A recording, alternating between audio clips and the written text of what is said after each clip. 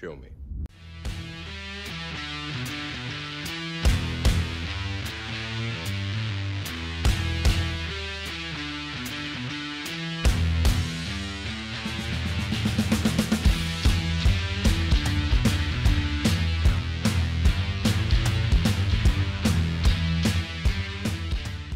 The Matrix is coming back, a new installment to the franchise that perfectly blended post-apocalyptic science fiction with Hong Kong-style kung fu and a healthy dose of metaphor that the internet has spent its entire life trying to decode.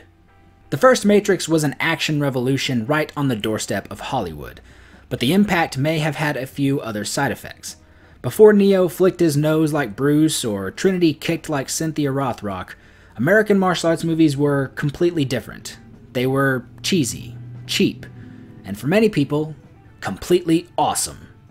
So, this new Matrix has me asking, did The Matrix kill American martial arts movies?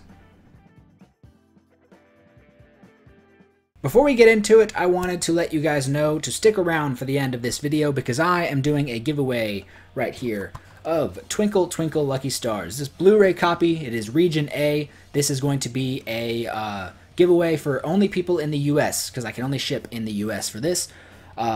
Epic Jackie Chan Sammo Hung Yuan Biao Three Dragons film. It is wonderful. I'm going to tell you how you could win this after the video. Before we talk about American martial arts cinema, we need to look at what was going on across the world in the late 90s. All the way over in Hong Kong, action movies were hitting heights many believed Hollywood simply could not touch. Hong Kong made kung fu movies dating back to the beginning of film, but the late 60s was the start of a boom period that would last 30 years. The 70s continued to grow with Bruce Lee, Angela Mao, the crop of stars from Shaw Brothers, and led from the late 70s into the 80s where Sammo Hung, Yuan Biao, Jackie Chan, Jet Li, and so many more took their industry to unforeseen action heights.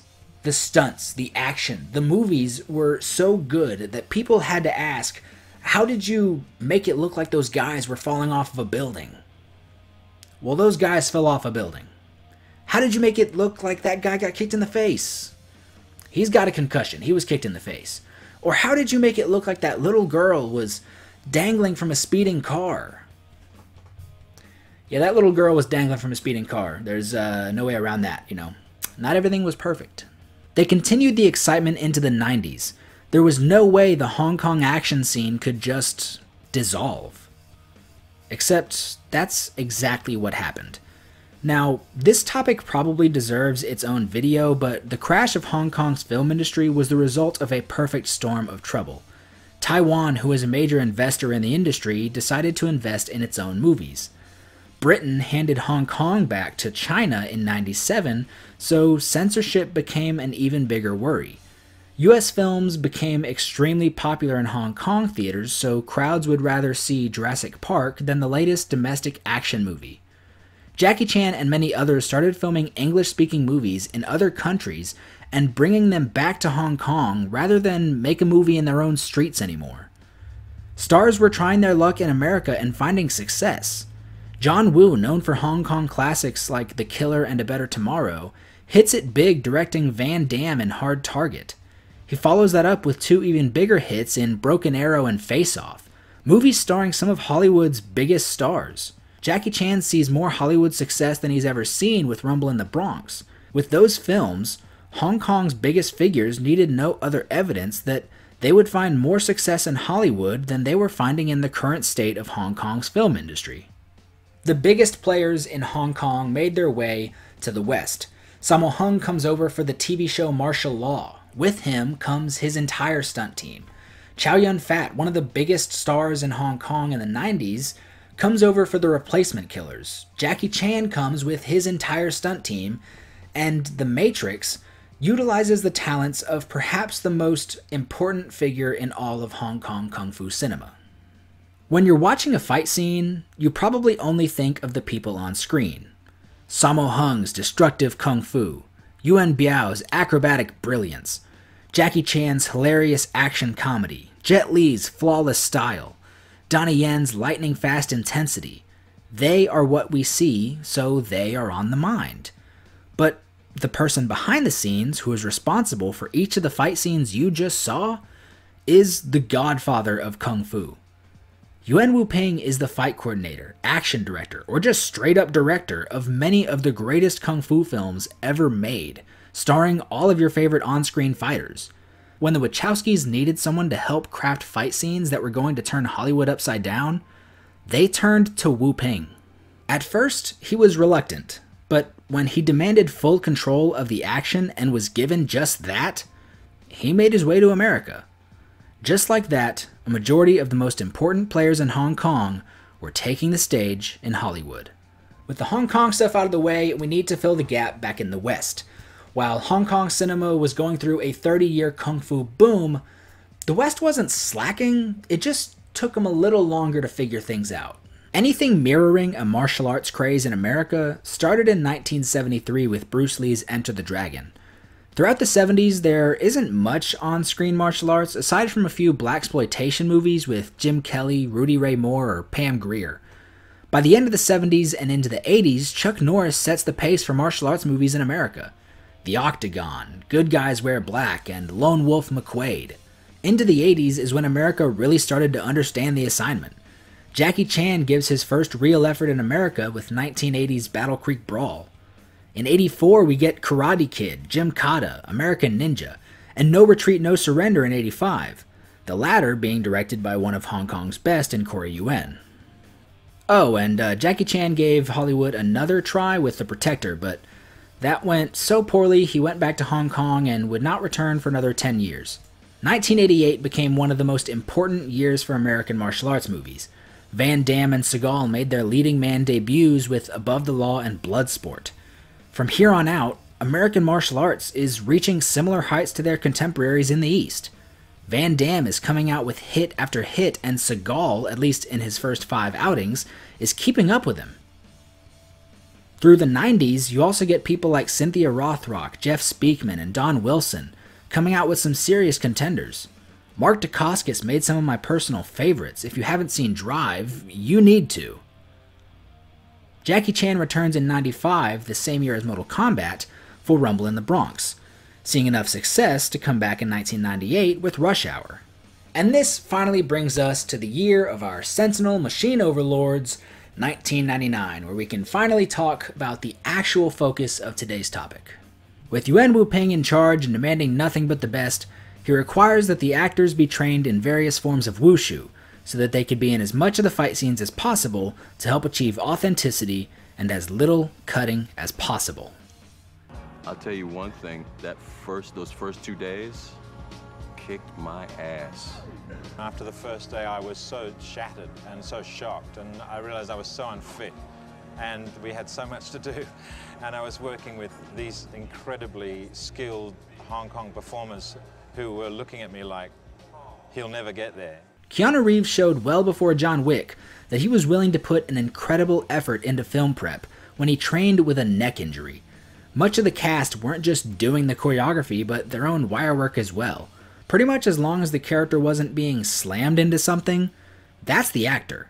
With The Godfather of Kung Fu, actors willing to put in 110% and a directing team that had nothing but respect for the genre, they were able to make a Hong Kong caliber martial arts film for Western audiences. The fight scenes are dazzling with Yuen Woo-ping flair, perfectly captured with wide angles and excellent character work. The success of the film proved that audiences wanted to see an authentic martial arts action on screen. Unfortunately, Hollywood took this lesson and twisted it into something grossly inauthentic. So the 90s ended up being a pretty awesome decade for martial arts movies that beautifully rose to this crescendo that is The Matrix. Surely all of those 90s stars that have already been making martial arts films were called to make huge movies in the new millennium. Surely. Right? I mean, hold on, let me look at my notes. Yep, just double check the notes here. No, that didn't happen. Nope, it's my bad. In the 2000s, those martial arts stars of the 90s and 80s were mostly relegated to B-movies, the bargain bins, straight to the shelves of Blockbuster, where you wondered if you should watch In Hell Half Past Dead, or just rent The Dark Crystal again. Seagal did have exit wounds with DMX in 2001, though.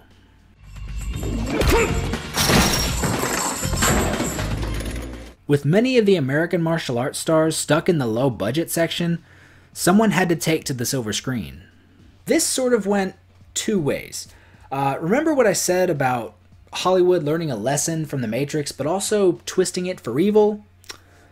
Yeah, well, the year 2000 may be the perfect example of that. In 2000, Jackie Chan partnered up with another Hollywood funny man in Shanghai Noon. Just as well, Jet Li won fans over in his starring role alongside Aaliyah in Romeo Must Die. These are perfect examples of Hollywood taking its lessons from The Matrix and brilliantly capitalizing on it. This is also a perfect evolution of the Hong Kong movement over to Hollywood. Two of Hong Kong's top stars becoming action superstars to mainstream American audiences. You love to see it. What you don't love to see, though, is what also happened in 2000. The Matrix showed that audiences loved seeing major stars doing their own fights. But it was more than that. It was the stunning choreography. It was the Hong Kong-style long takes. And it was the actors working their asses off to look authentic. In the same year as Shanghai Noon and Romeo Must Die, we also got Charlie's Angels. Sure, it's fun, and the trio of Barrymore, Liu, and Diaz was delightful. But no one is rewatching Charlie's Angels for the fight scenes. It's awkward choreography, it's awkward wire work, awkward movement. Going back and watching these fight scenes, it feels like it's kind of the allure of the action that it's so awkward, but almost in the way you watch cringe 2000 films with your friends for a laugh. Some of the choreography feels like they were trying to copy off The Matrix's homework, and somehow still got the answers wrong.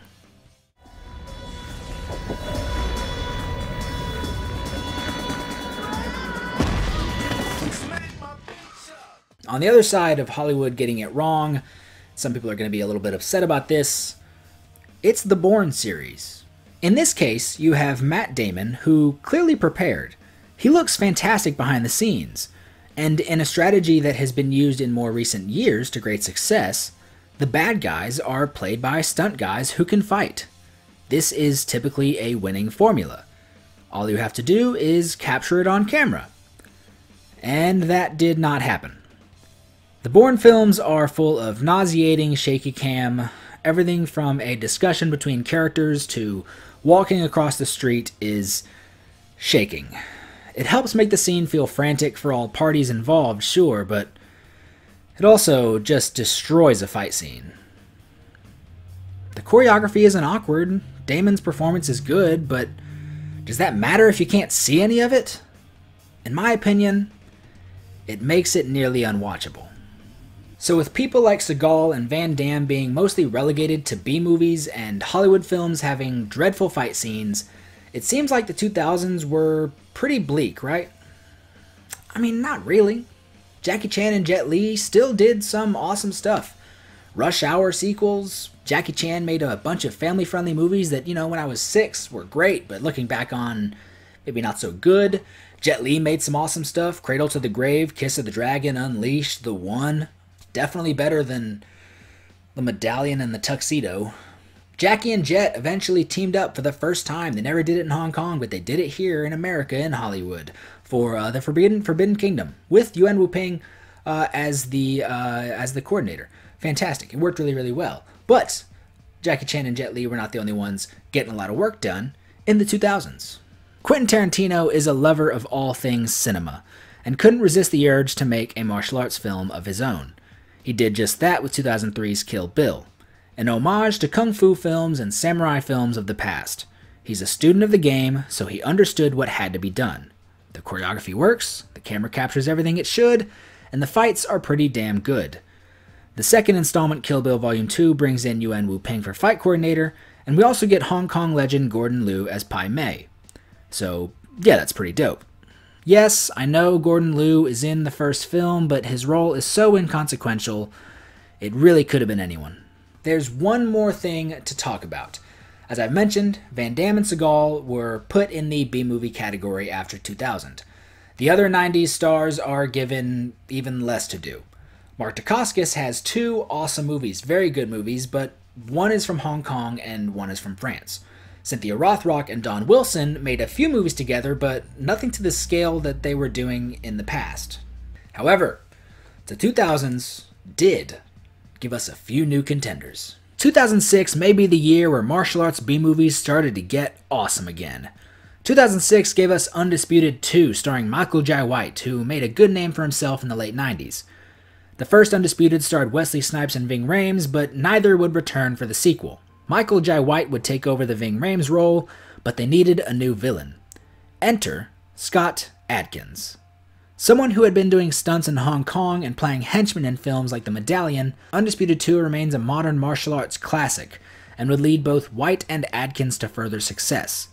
White would follow up with a fantastic 2009, putting out Blood and Bone and Black Dynamite, the former remaining many people's favorite Michael Jai White film, and Black Dynamite is the perfect comedic love letter to blaxploitation cinema that White grew up with. I'm declaring war on anybody who sells drugs in our community. But Black Dynamite, I sell drugs to the community. Adkins put out Ninja in 2009, followed by an incredible sequel several years later, but most importantly, he took over the Undisputed series with 2010's Undisputed 3 Redemption, which is just fantastic. The martial arts B-movie is back. Back to the whole purpose of this video. The question, did The Matrix kill the American martial arts movie? Well, in the years after The Matrix, we got top kung fu stars making damn good kung fu films in Hollywood, but on the other end you have movies trying to copy the success of The Matrix, but not understanding what made it good. Hollywood A-listers were making cringe, nauseating fight scenes, while the stars of the pre-Matrix world were making mediocre action films in the B-movie area. It wouldn't be until 2006 when the B-movie would rise again by almost recreating that 80s action formula. I put together this chart. I tried my best to go through all the years since 1973 and try to find as many martial arts movies as I could in every single year. So I'm probably missing some, but I think I've done a good job with this chart in sort of representing how the trend of martial arts cinema went in America for the past few decades. I thought that there would be a more negative skew towards the 2000s, and there's a slight dip, but not much to actually call it a decline in martial arts cinema. As you can see, a year like 2003 looks very similar to a year like 96, 94, 97. But what I figured out after going through all this, after doing some research and looking at the numbers here, it's not about how many movies came out. It's not about the number. It's about the context behind the number. So I ask one more time, did The Matrix kill the American martial arts movie? On some level, yes.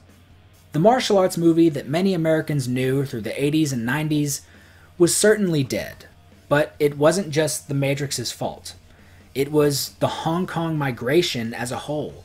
Jackie Chan in Rush Hour in '98, Jet Li as the villain in Lethal Weapon 4, Michelle Yeoh in Tomorrow Never Dies, and Yuen Woo-ping's work on The Matrix were all factors in the evolution of martial arts in American cinema.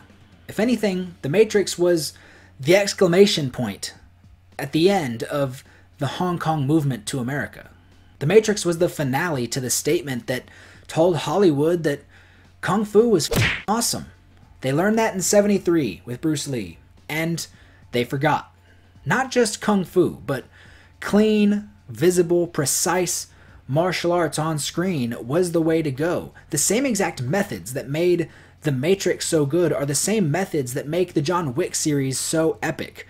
The stunt crew of The Matrix, Chad Stahelski and David Leitch, went on to create 8711, a stunt organization that has been responsible for some of the greatest action films of the modern era. Elements of the Hong Kong style remain in Hollywood today because of the period that The Matrix defines.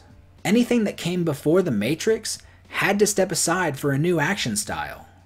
The style wasn't always done justice thanks to films like Charlie's Angels and the Bourne franchise, but it's a style that has endured because it breeds brilliance. I love a good old-fashioned Van Damme fight scene, and the style has returned thanks to the likes of Scott Adkins and many more. But I feel comfortable saying that the Hong Kong movement and the Matrix may have indeed killed the American martial arts film. But what was born, what rose from the ashes of that era, is something that any martial arts fan is happy to see on their screen.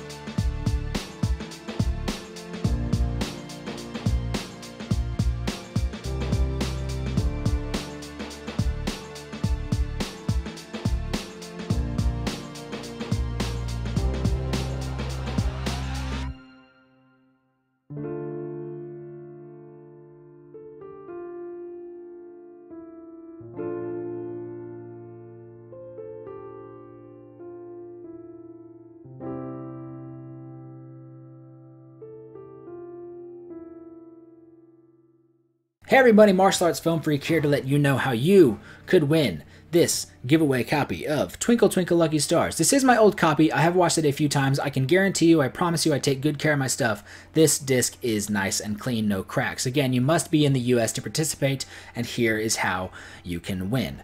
I am going to post a trivia question in the comments. I will pin it. It will be the top comment. A trivia question about this movie. I want you to answer that question and leave me your Instagram handle in the comment. That is how I will get to you. If I pick you, I'm going to pretty much just sort of raffle it through there. Whoever gets the question right and leaves me their Instagram handle, I'll do what I got to do there, figure out who the winner is, and I will contact you on how I'm going to get this to you. That is how you can win Twinkle Twinkle Lucky Stars. Fantastic movie, amazing fight scenes, perfect 80s Hong Kong action cinema. Comment your answer, your correct answer, with the thingy. Yep. Again, I will leave a question in the comments, trivia question about this movie. You must answer it correctly and leave me your Instagram handle. That is how you can win Twinkle Twinkle Lucky Stars. This is also Region A, so it should play on a majority of American viewers' players.